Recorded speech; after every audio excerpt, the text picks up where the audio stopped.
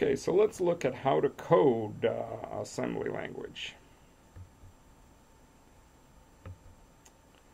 So first of all, you need to understand the problem.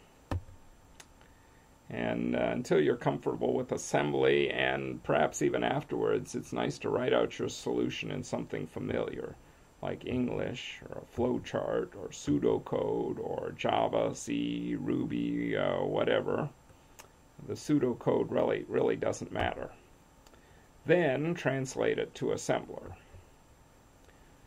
So let's look at three kinds of tasks we could do in assembler or whatever. There's the sequential task, the conditional tasks, and iterative tasks. So let's look at all these different types here. So the first one let's look at is the if-then-else statement. We have over here on the right a C if-then-else. If the variable buzzer on is equal to 1, and you want to pulse the buzzer, turn on the LED, else turn off the LED. So how would we do that in assembler? So basically here is the assembler program that does that. So first of all, it does a word compare with 1 and buzzer on. And it jumps not equal to my else. So my else is basically if the buzzer isn't 1, then we're jumping down to else. So my else is like going into the else part of the loop. And if we're in the else part of the loop, we turn off the LED. And in this case, we clear pin 2 of P1 out, pin 2 of P1 out. So that would basically turn off the LED. So then if it's not equal, but if it is equal, we want to pulse the buzzer, which means we're going to XOR P4 out because the buzzer is on P4, and we're going to do that, and then we're going to set the LED on, so you can see that.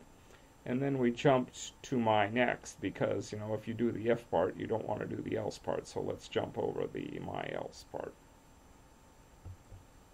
So here's a switch statement, a switch/case statement in C. If you look at it over here on the right, we have the switch. It's switching on my byte. It checks to see whether my byte is equal to DOT:. If it is, it executes a subroutine do dot, and then it breaks. Or in the case it's equal to dash, it executes do dash and breaks. And if it wasn't either of those, it hits the default. So how would we do that in assembler? So first of all, we compare immediate dot with my byte. So that's basically doing this, the comparison there. We jump not equal to SW01. So SW01 is now the next case where we compare dash to my byte, and if it's not equal to dash, then we jump to default. If it is equal to dash, then we go down and then we call do dash, and then we jump to SW end when we're done, basically, to get out of this. So that's an example of how to translate a C case statement into assembly. Let's look at a for loop. So here's a for loop in C. On the right, we have the integer I declared at the top, and then we have the for loop for I equals 0 as long as it's less than 10. Go through this loop and keep incrementing I each time until it hits 10. And in the loop it calls for subroutines do dot, delay, do dash, and delay.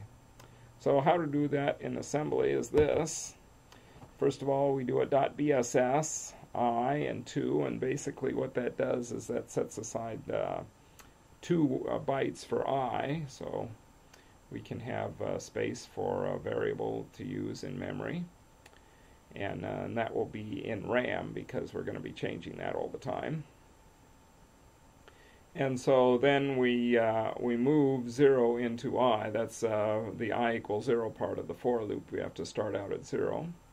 And then we have a label for check. So now we do a check and see whether I is equal to 10. If it is, if it's greater than or equal to, we jump down to for done. Otherwise, we call do dot, delay, do dash, delay, and then we add 1 to I, add dot W. You could also INC I, and that would use that pseudo instruction.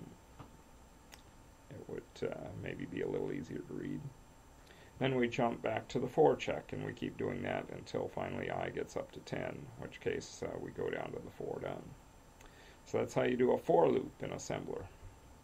So let's look at a while loop. How do we do a while loop? Over here on the right we have the C while loop.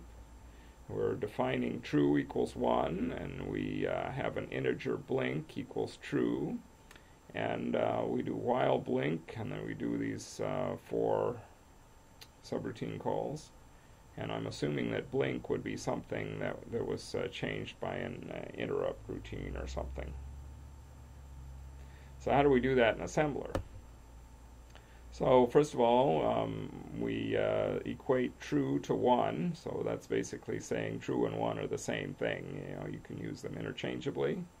Then we set aside 2 bytes or 1 word for blink. That's a variable, and that's going to be in RAM. And then we move true into blink. And you move immediate true into blink, so we're basically setting blink equal to true. That's the initialization you saw up on top. Then we have our while loop, and we put a label there, labeling it such. First thing in the while loop is you compare blink to 0, and you jump if they're equal, and that would get out of the while loop, jump down to while done. If they're not equal, then you call these subroutines, and at the end you jump back to while loop. So it keeps going through the loop until finally blink changes to a 0. So here's a quiz for you. Code the following C program in assembler.